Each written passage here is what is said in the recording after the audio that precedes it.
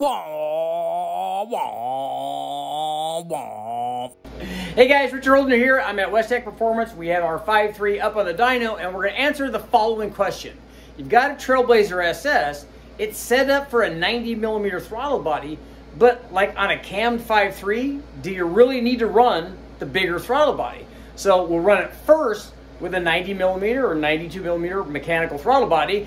Then we'll put an adapter on it and put the factory truck 78mm throttle body and find out what happens. Okay guys, here's a quick rundown of our 5.3 liter test motor. It was our all aluminum L33 motor I got from the wrecking yard. We had our low buck truck camshaft in it. It came equipped with 799 heads. We did do a valve spring upgrade it so that we could run the camshafts. We ran long tube headers from the dyno that had the nice BTR valve covers on it. We had our Trailblazer SS intake manifold. And to start out with, we had our 92mm fast big mouth throttle body. Obviously, all these things were tuned using a Holley HP. And like everything, we ran a Mazir electric water pump and no accessories, yada, yada, yada.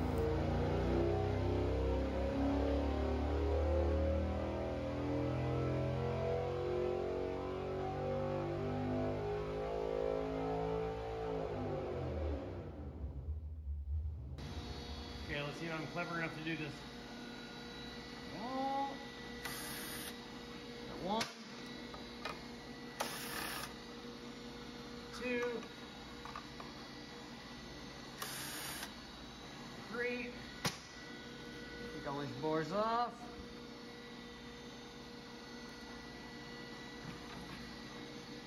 There we go. Now this is going to go on there. Okay, you can see, as always, super rich drive-by wire. Body off of there, drive-by wire, boom. TPS, IAC. Allen wrench these bad boys off.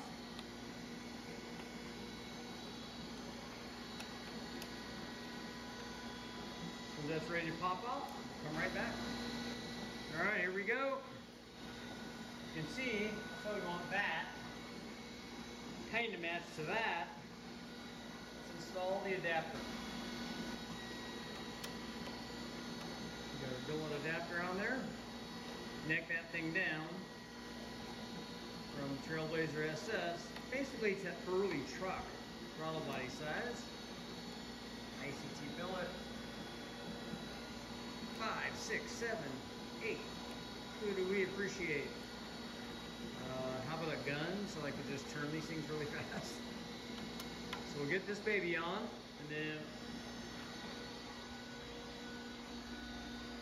we got this for our throttle body.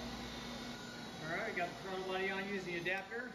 These are 8mm or 5/16. Just use a nut driver to tighten those babies up. Don't have to shark a TPS.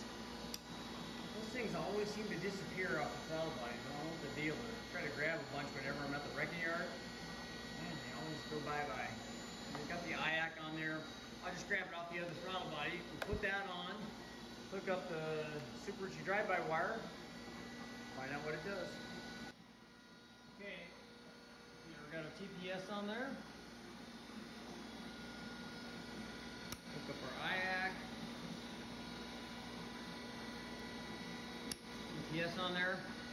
Got super rich drive-by wire throttle body. Just got to cap that. Ready to test.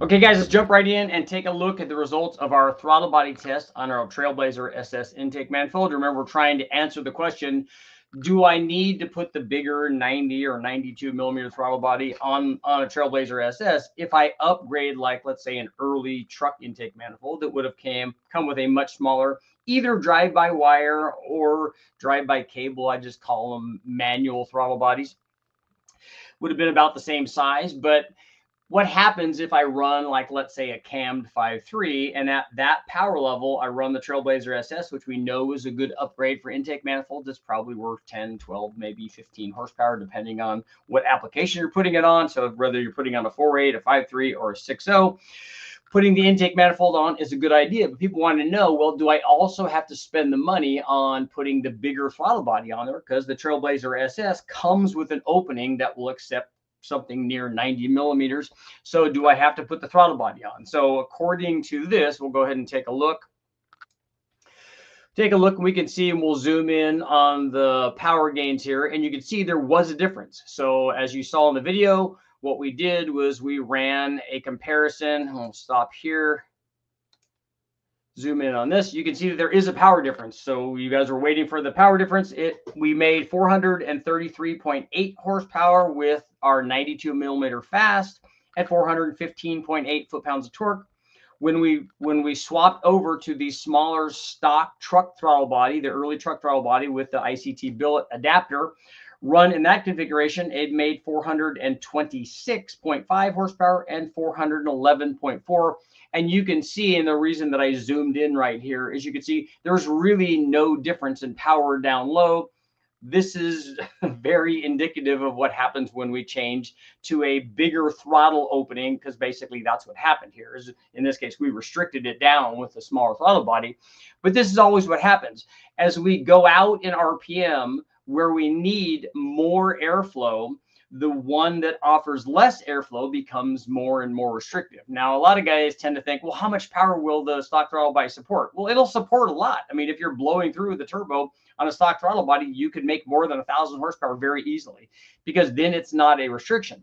But when you're drawing through it, like if you were to put the stock throttle body on a big motor making lots of power, or in our case, even one that's making not very much power, it's a little bit restrictive. But if you were to put it on a combination, like put the throttle body in front of a big positive displacement blower, it would reduce the power even more, because this is all about airflow. So if we were to run this same test, so we're looking at 6 or 7 horsepower and 4, 5, 6 foot-pounds of torque, most of it on the top end of the range. In fact, we'll keep scrolling back out here so you can see the rest of the curve and see what I was talking about. But we only had a little bit of a power change here. What we would expect is if we ran this on, let's say, a 6-liter with good heads on it, maybe you put rec port heads on it.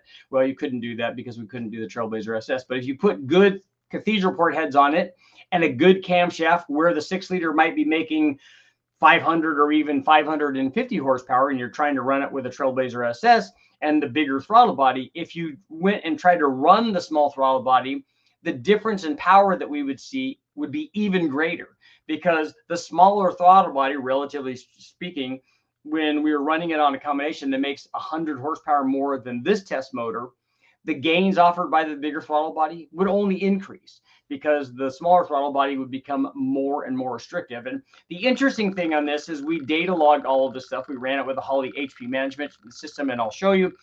We ran it with that EFI system. We data logged each one of the runs because we were monitoring the KPA. Basically, we were monitoring.